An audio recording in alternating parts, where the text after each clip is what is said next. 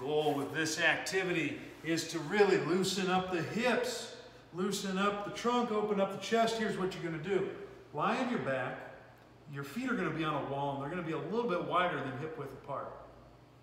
You're going to put a ball between your knees, you're going to squeeze the heck out of the ball. Arms are going to be slightly overhead, just like so.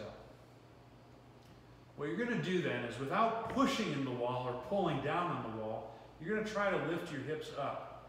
You get it right, you're going to feel your lower glutes kick in. You're going to hold this position and breathe in this position.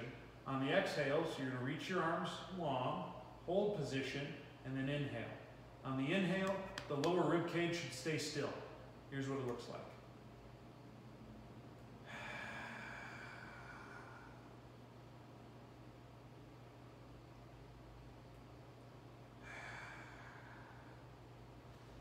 And that's how it's done.